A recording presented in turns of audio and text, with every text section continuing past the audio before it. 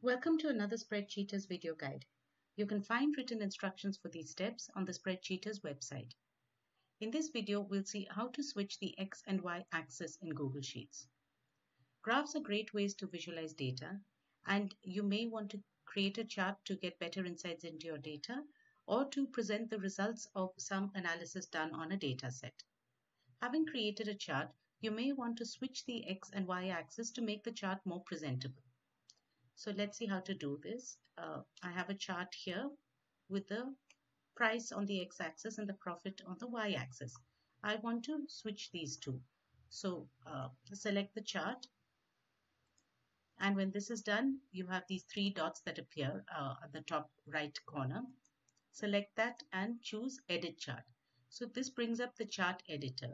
Now under the x-axis, I'll click this and change it to profit.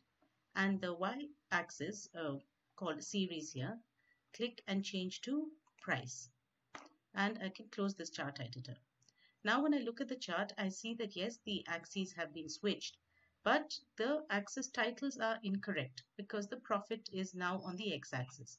So I have to change the titles as well. Double click on this on the axis title, and this brings up the chart editor under the customize.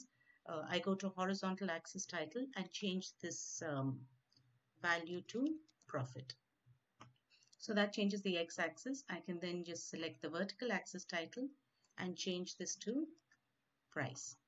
And now I can close the chart editor. Now when I see the chart, I can see that the X and Y axis have been changed, and I have also labeled the axes correctly. This is how to switch the X and Y axis in Google Sheets. Please read the appended article for further guidance.